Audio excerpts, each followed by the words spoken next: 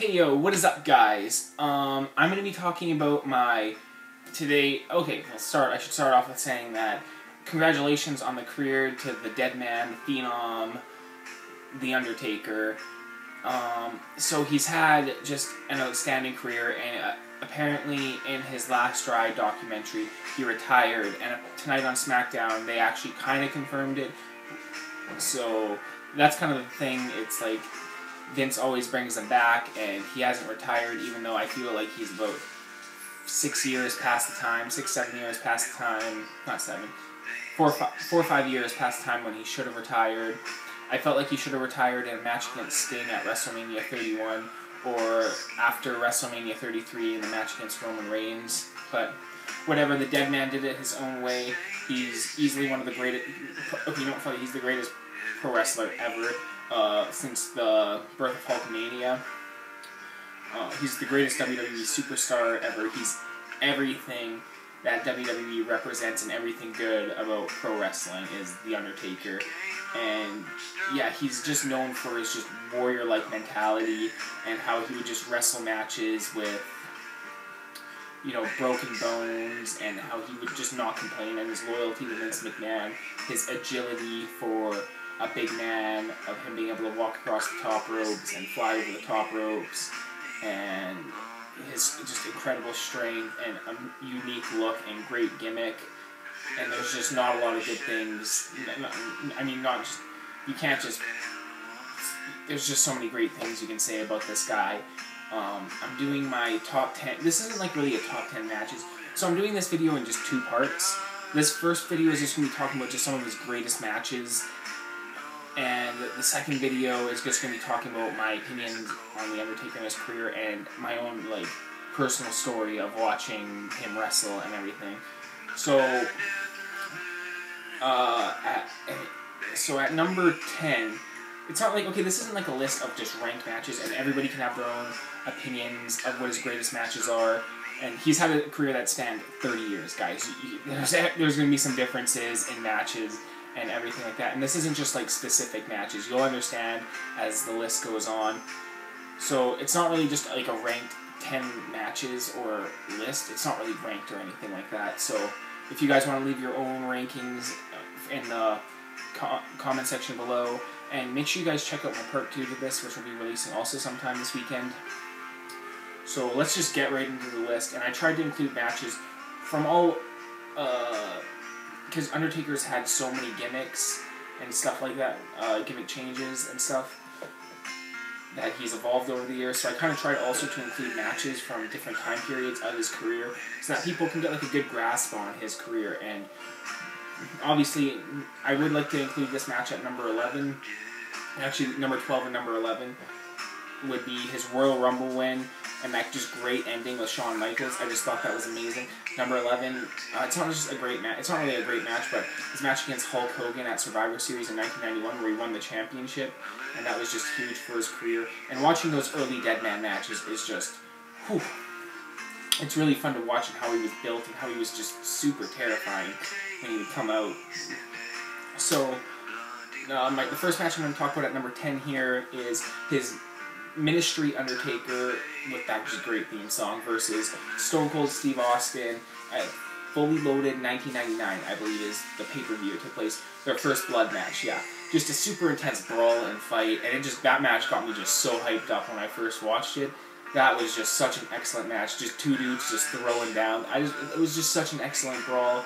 The Undertaker ended up taking the L in it, but it was just such an amazing match at the height of the Attitude Era in 99 there. So it was just such an excellent match, and I think everyone who's an Undertaker or Steve Austin fan should watch it. At number 9, I'm putting Biker Undertaker versus Jeff Hardy on Raw. So it's one of the greatest Raw matches ever, and arguably probably the greatest match of Biker Taker you can put on there. And this was such a star-making performance for Jeff Hardy in this match, and how at the end Undertaker, who was playing, I'm pretty sure he was a heel at this time, where he was just disrespecting everybody, and Jeff Hardy was mad disrespecting Undertaker, starting off the match with he's getting on the motorcycle and everything, and then Undertaker gets out there to kick his ass, and Jeff Hardy's flying over the top rope, hitting him, and that was just an amazing match. And I think, yeah, it just really helped boost Jeff Hardy's career, even after taking a loss to the Dead Man. And it just, yeah, again, Undertaker elevating younger talent who needed it at the time. So yeah, it definitely deserves a spot in my list anyway. At number 8, again, this, so like I said earlier, it's not really just a specific match. It's kind of like also some feuds too will be involved. So at number 8, I have matches just against Mankind. They just had some just crazy, wicked brawls. So like the match they had at King of the Ring 1996, their Boiler Room Brawl, which was just crazy, and their, what was the match? Oh, the Buried Alive match. I'm just a big fan of that Buried Alive match. I love that match. I just think it's so cool, the atmosphere of and look of the pay-per-view. It just looked really, really cool. And that's back when he was like Purple Undertaker too, and he was wearing like purple. I think he was wearing either purple or gray in that match, and it was really, really cool. So yeah, that's like a mid-90s kind of look at the Dead Man there. Don't worry, I'm going to get to that other match in a minute here. So yeah, his Mankind feud is just amazing, because Mankind was just the first guy to take it to the Dead Man and brawl with him and fight with him. One of the first guys you really saw like that to come in. So next up here, we got his match against Brock Lesnar at SummerSlam 2015. So I'm just spitting that out, it just really sucked. The reason that match is on here is because it kind of represents the later years of The Undertaker, and yeah, this is probably his last like great match. I don't remember him really, besides the AJ Styles match, which I didn't put on the list, but definitely could be on anybody's list, and I'd understand that, but I didn't put it on here. I put this match instead because it was a great in-ring performance for The Undertaker at a time when a lot of people were doubting him, and even though he didn't really look the same, he didn't have that same movement, he still put on a great performance, and he still proved he could fight and brawl with these younger guys out there, and that he still could hang, you know. And that he did prove in that match, but he just, you know, time was catching up with him, you could tell. So after that, this is a match that doesn't really get talked about. Number 6 here is Bret Hart versus The Undertaker at SummerSlam 1997. I really liked this match. It was kind of an interesting story dynamic, because you have the storyline with Bret and Shawn Michaels, which hasn't been really wrapped up yet. You can tell it's just getting heated and heated and heated. But also The Undertaker's kind of in the mix of things, because Undertaker's also still feuding with Bret Hart and Shawn Michaels at this time. And Undertaker came into this match as the champion, and this is where he got hit in the head by Shawn with the chair, and that started their whole feud. And Undertaker just had some great matches after this with Shawn at what was it, Ground Zero, and his match the next month. I think it took place in the UK. I can't remember which pay-per-view it was called. One Night Only, I want to say it's called. I can't remember what it was called. But yeah, you had that match on that pay-per-view with Bret Hart. So yeah, it led to a lot of great things, and the match itself was just excellent. I was a huge fan of this match. I used to just watch it all the time. So yeah, that's the match I have at number 6. And at number 5, so this is actually my favorite kind of era of The Undertaker, is when he first came back as the Dead Man, all the way up to about 2010. So it's a 6-year period where he was just super dynamic in the ring. And it's his match against Kurt Angle at No Way Out 2006. It was just such an excellent match. I can't really... They really went at it, and it was just super interesting how they, like, The Undertaker, it's kind of like an MMA kind of style match where it was just super athletic, and yeah, and the surprise win with Kurt Angle, he did like a weird roll-up. The Undertaker had him in a triangle choke, and then Kurt Angle rolled him up at the end, and then he got the sneak victory, and it was just such an excellent match that, again, it's not one of those matches that a lot of people remember, or I think, so... because it just happened right before WrestleMania, so it just kind of went under the radar.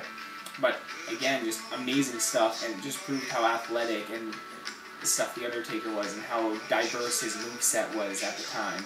And that's why I have to like include this match on here. So again, Kurt Angle's again amazing. So number 4, matches against Batista. So the next year he started his feud with Batista after he won the Rumble. and he just had this series of great matches with them. So the first one was at WrestleMania, and then the next was at their amazing Last Man Standing match at Backlash, and it led to them having a steel cage match where they both dropped out of the cage and they hit the ground at the same time. And then I believe Edge cashed in right after that. And they had some other matches like down the road there at like Cyber Sunday, I believe, later on that year. So yeah, Batista was just a legendary opponent of the Dead Man. And they even had a really good chairs match in 2009 where Batista's like, I see fear in the Undertaker's eyes. So that was really, really cool stuff. So his matches against Batista were really interesting and awesome to watch between just two powerhouses. So yeah, just awesome matches there. Number 3, again, so we go 2006, Kurt Angle, 2007, Batista, 2008, Edge. Again, do I even have to talk about this? Most of their matches are actually on WWE's YouTube channel right now, I believe. So I highly recommend everyone go and check them out because they just had this string of just amazing matches, and they were the first guys to actually main event both WrestleMania and SummerSlam in the same year. So that was just amazing, and they're the first Hell in a Cell match without blood. So you can't talk enough about just how great those matches are with Edge, and it just proved just how great both those guys were. And Undertaker, again, at 40 years, he was in his early 40s at the time, and that's about the time when pro wrestlers hit their peak of psychology in the ring, and it really showed with the Dead Man, because he was just super athletic, and his moveset at the time was like when he introduced the Hell's Gate submission. So just, again, amazing work with Edge, and just an amazing storyline, and it's just great stuff from WWE there. Number 2, this is, again, not really just one match. It's a series of matches, because this is the Undertaker's specialty match, the Hell in a Cell match. So you got the match with Shawn Michaels, the match with Mankind, the match with, he was involved in that Armageddon Hell in a Cell, so I gotta throw that match in there. His Hell in a Cell match with Randy Orton was amazing. His Hell in a Cell match with Batista was great. His Hell in a Cell match with Edge was great. And I feel like I am missing one. I can't remember what it is right now. But yeah, like those are just some of the big ones right off the top of his head. Yeah, top of my head. Yeah. So yeah, again, just all those Hell in a Cell matches were good peak, and it just showed how much of a vicious monster the Undertaker could be when he really went out there and performed, and how much of just a threat he was, being locked in there in the cage with that guy who was just a freak of nature. Yeah, and how everyone was always scared of him. Yeah, the Hell in a Cell matches were great with the Dead Man back then. And at number 1 here, you can pretty much place any of these matches in at number 1, in my opinion. So you can just go with a bunch of matches from the streak.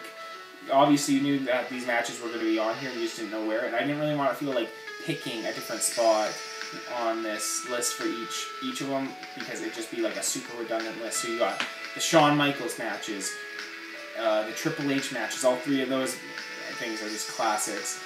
The first Kane match is just awesome. The comeback of the Dead Man in the second Kane match is just a super iconic moment. The Batista match, which I mentioned earlier, the Edge match, the CM Punk match, which was just an amazing, just awesome storytelling. You can even throw the Brock Lesnar match is one of the most iconic matches now in history because of what happened at the end. Oh man, am I missing one? Oh, the Randy Orton match was also really good. No, I think I hit all like the big ones essentially. So yeah, just all those awesome WrestleMania matches of the Dead Man are just perfect. So just great matches. So let me know, I guess I'm at the end of the list, so you guys can all let me know what your favorite Undertaker matches or favorite matches of his career. So let me know that in the comments below. Leave a like, comment, subscribe. Also share this video if you feel like it to show to your other Undertaker fan friends. And lastly, I am going to be doing another video about what the impact that the Undertaker had on me. So be sure to watch that video, guys, and peace out.